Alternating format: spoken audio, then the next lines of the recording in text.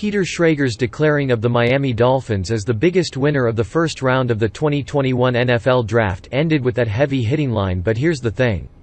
Schrager isn't wrong. According to a report from NFL Network's Ian Rapoport, the Miami Dolphins drafted their number 2 overall prospect in this year's class in Jaylen Waddle at number 6 overall before drafting the most dynamic pass rusher of the class at number 18 overall.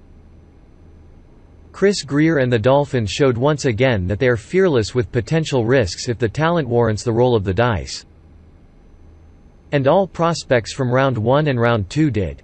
From here, Miami will look to follow up their strong showing by continuing to tightrope the challenges of stockpiling talent with filling needs for the team. But for now, the Dolphins should collect their breath and relish in being tabbed one of Thursday night's biggest winners. The biggest talent in 2021 draft, Jaylen Waddle also made his first statements after joining the Dolphins. "Chemistry is there for sure," Waddle said of Tagovailoa.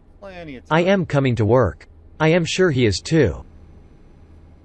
The Dolphins desperately needed to add more speed and playmaking ability to one of the NFL's slowest defenses. Waddle and free agent signing Will Fuller will help the Dolphins fully support and evaluate Tagovailoa headed into year 2. "It's just great to be a Dolphin. We are going to do our best to make plays," Waddle said about reuniting with Tagovailoa. "I am trying to be a part of something special." What makes Waddle stand out is his elite run after catch ability and status as the best returner to come out of the draft in years. He's drawn pre-draft comparisons to Kansas City Chiefs star receiver Tyreek Hill. "I get a lot of comparisons to Tyreek because of his size and what I can do as a runner. But I want to be my own player. I am going to be the player that I always have," Waddle said.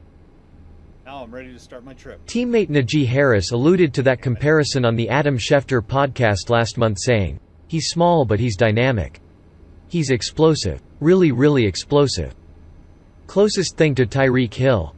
You gotta see him in person, how he plays, how he gets in and out of cuts, how he stops and goes 60 right away."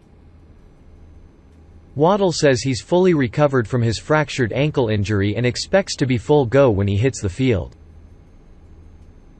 14 Let's look forward to the fusion of former Miami Dolphins teammates.